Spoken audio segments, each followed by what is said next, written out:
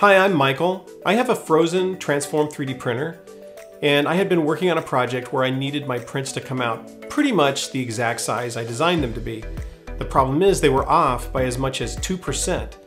So today I'm going to show you how to calibrate your settings so that your 3D prints will come out scaled accurately.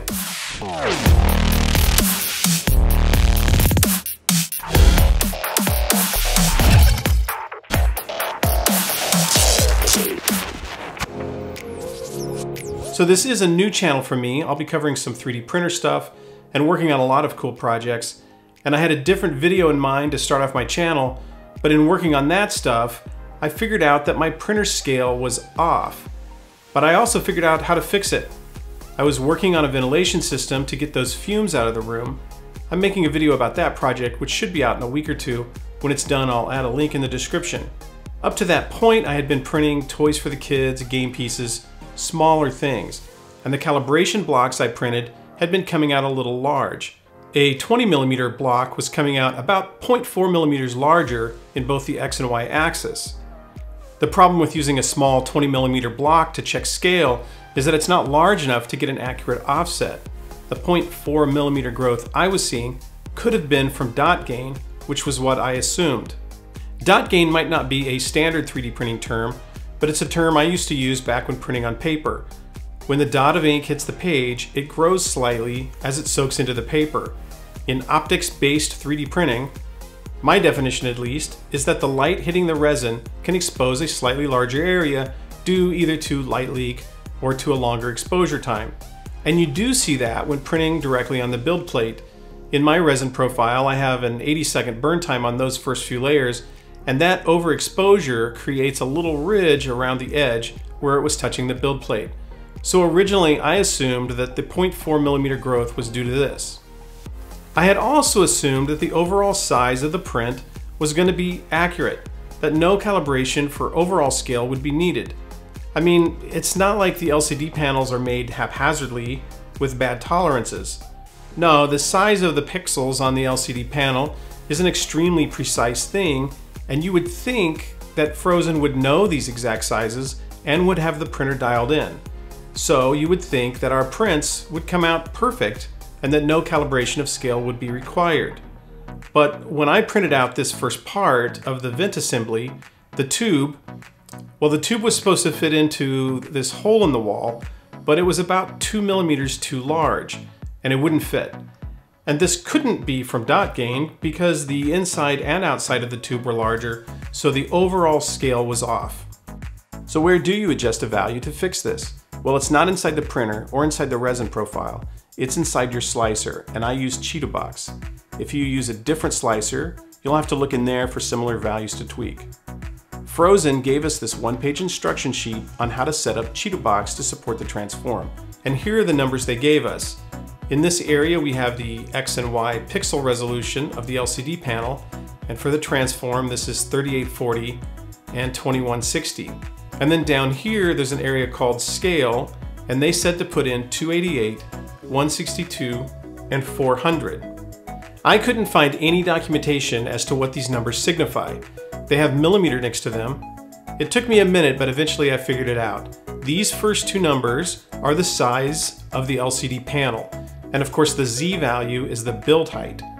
It seems obvious now, but it took me a while to figure it out. But anyway, here's how to tweak those numbers by calculating what they should be.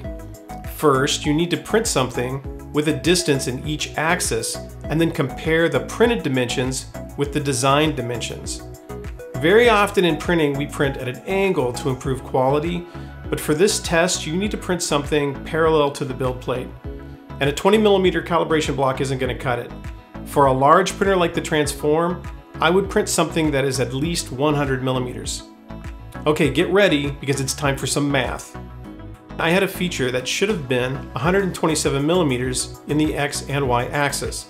When it printed, the X was 129.6 and the Y was 128.8. If you take the size it printed and you divide that by the size it should have been, you get the amount larger or smaller that it is. So in my case, in the X, I took 129.6 and divided by 127, and that equals around 1.02, so that's 2% larger. In the Y, I took the 128.8 and divided it by 127, and that equals about 1.014, so that's 1.4% larger.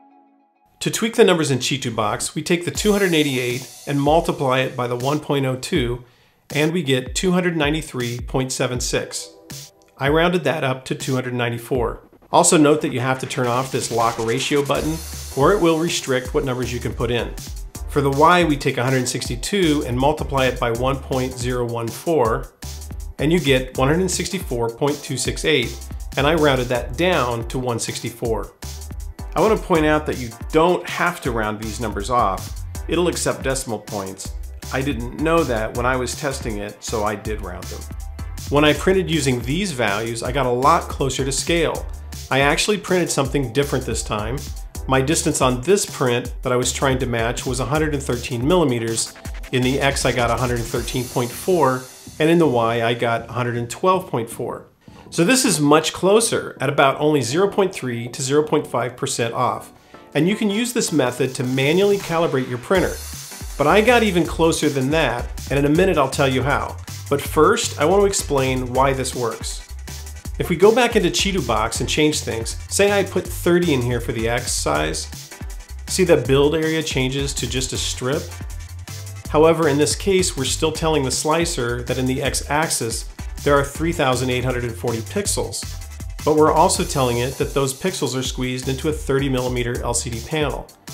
So when it slices, the PNG files will still be 3840 by 2160, and that PNG file will be displayed on the LCD, stretching it out over the entire LCD. See here, the slices for the rook are no longer round, it's now oblong. So if we tell Chitubox that the LCD is smaller, the print will come out larger, and if we tell it that the LCD is larger, the print will come out smaller. But the actual build area is the size that it is. Those pixels on the LCD panel are the size they are. We just need to put in the actual exact size that they are. So where do we get that information? Well, it should be a known thing. We could measure it, but how accurate could we get on that? Instead, I went looking for specs, and then I found this. According to the Kickstarter page, which has been up for well over a year, the Transform was going to have a build volume of 29.2 by 16.5 by 40 centimeters. So that means the actual numbers for Chitubox, according to Frozen's original marketing, should be 292, 165, and 400. And those numbers are really close to what I calculated. So those are the numbers I'm using now. And my most recent print from that, I had a distance that should be 100 millimeters in both the X and Y axis, and those came out to anywhere from 99.8 to 100.2. That's a really good tolerance of only 0.2% plus or minus. Much better than the 2% I was getting before. And again, that tiny variance I'm getting now could be from dot gain or expansion or shrinkage due to the curing process. How well you clean the part before post-curing could affect it, or maybe the temperature of the resin when printing. I just want to show you this part. Here are some very visible layer lines, but they aren't layer shifts. The part is actually smaller overall before these slices, and then a little larger after this point. And one of my guesses as to why this happened is that when you get here, those slices have more area. The larger cured area could have produced more heat and heated up the resin a little bit. Maybe my resin wasn't warm enough when I started the print. The bottom line is that there's always going to be some variance, hopefully not in the middle of a print like this one, but I just want to minimize it and get reliable and repeatable results. And 0.2% is pretty good. You could continue to tweak from here and try to get it even closer, but I think this is as close as I'm going to get. A couple of things I need to add. First is about the dual 5.5-inch screens. I haven't installed them yet, so at this point my assumption is that you should use the marketing numbers for those as well. And those numbers were 12 by 8.6 by 40 centimeters, or 120, 86, and 400 millimeters. Next is that you can use my first method to calibrate other resin printers as well, not just the Transform. Print something, measure it, and then do the math to calculate a more accurate number. Oh, and also, the most recent version of Chitubox came with a preset for the Transform. That preset uses the same numbers that Frozen gave us, so it is also incorrect and needs to be updated. They also have the mirror LCD turned on, and that setting should be set to normal. And finally, what about the Z-axis? Well, it seems pretty close. At some point in the future, I'll do some experimenting to see if there's a way to calibrate that. In the meantime, if you have any other tips for us, leave a comment. Share your thoughts and feelings, hopes and dreams. Please like and subscribe. You hear it on every video, but it's difficult to get traction on a new channel, so if this video helped you at all, please hit that subscribe button. My next video is about resin management and how to prevent resin from getting all over everything. And my video after that is on that vent that I designed for my lab to pull out the fumes. Thanks for watching.